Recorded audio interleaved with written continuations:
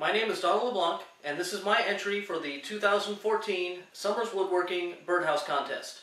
I like to call this a bird condo. It has room for a small bird, a medium bird, and a large bird, whatever sizes those may be. It is made from some scrap 2x4s, some 1/2-inch plywood, and recycled pallets.